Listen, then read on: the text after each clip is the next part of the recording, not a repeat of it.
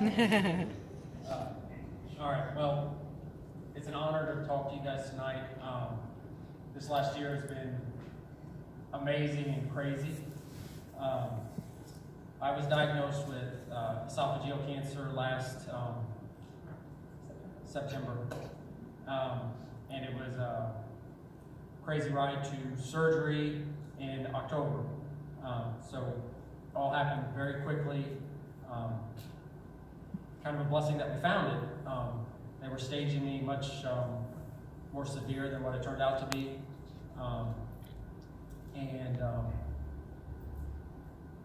All my prayers have been answered. The biggest one is when you're young and you have a 2-year-old, that's the thing that was going through my mind. You hear the C word, and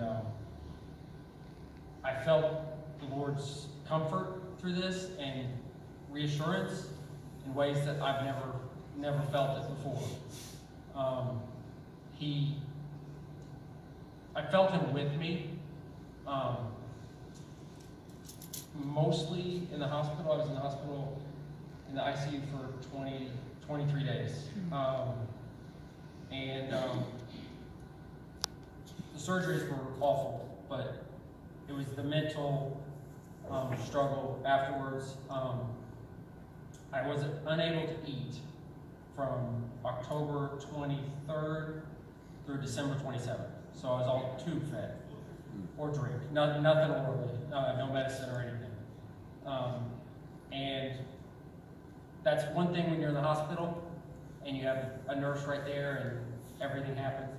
Once they finally send you home, and I just have my wonderful wife to help me, it was a struggle. And her going back to work and me literally just sitting there all day.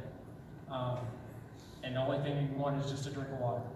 And it was a struggle, but like I said, he was with me. Every prayer I prayed, I feel like he answered it. Not in the way that I thought he would necessarily, but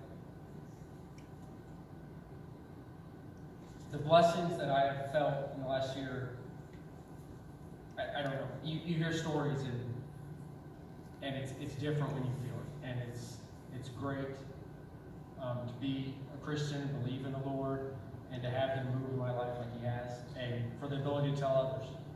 And there's a reason it all happened, and whether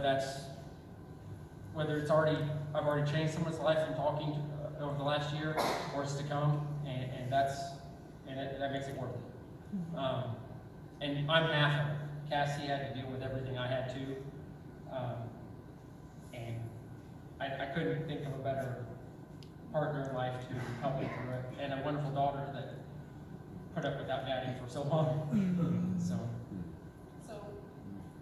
you know, Tim was going through it, and I guess I was too, to a certain extent, but when Jimmy asked us about how to share just how God answered prayer in our lives through this time, I thought of some obviously he answered it in big, huge ways with Tim. I mean, right now, when you're diagnosed with this cancer, you have to have a radical surgery, and it's very hard recovery. Very few people get back to 100%, and he is standing here and he's strong, he's able to work, and that's amazing and a miracle in itself. But I was thinking of the little weird things that I was praying for as we were in the thick of it. One is that we didn't even expect is that I guess we got one of the best thoracic surgeons in the region. He used to be the top guy at U of L, he ended up at New Albany, who would have thought. Secondly is just she had never been away from us. She goes to daycare, but we had been on one date night ever in her 2.5 years at that time. And I was in the hospital with him most of the time because of the severity of what was going on. He had several complications. And she was a trooper, and that's all the Holy Spirit taking care of her through that time too, because she was passed literally from one house to another, and she did, I guess, fine, unless people were lying to me. But, and she came out pretty unscathed, which was great. The other aspect that was just financially, we didn't know it at the time, and he is very prepared, and he signs up for any insurance he can, but he missed the short-term disability checkbox on our thing, so we weren't getting any short-term disability while he was off work, except for a very minimal amount. So when I saw that and for the first time, I just started freaking out because he was still in the hospital and I was worried sick about our finances because I wasn't working. Well, it turns out the money that we were getting, that was the little stipend from work, exactly covered her daycare for each week, which was kind of amazing. It was like $2 more than what her daycare costs each week, which was wonderful.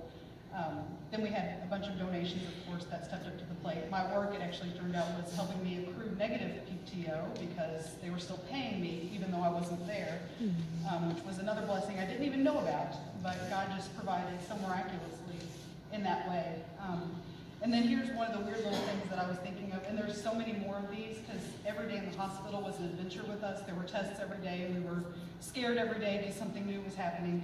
But when he was home and I was working part days, his feeding tube started to come out, and his surgeon is like, "Well, don't come in the office to get it redone until it comes out." Okay. Because once it comes out, it comes out. And that was his other thing. Well, just when it comes out, just jam it back in and hold it in. Push it back.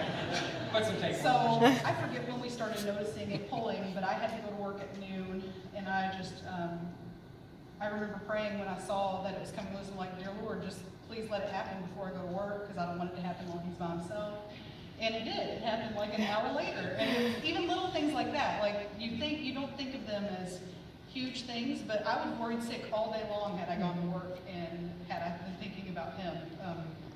But you know, the Lord just helped us every step along the way, from the huge things like the cancer and the not being able to eat to just little things like child care and a feeding tube coming out. And so it's just amazing to us, and I think amazing for us to just remember, looking back as we face other things in the future, you know, how faithful he has been to us in every aspect throughout this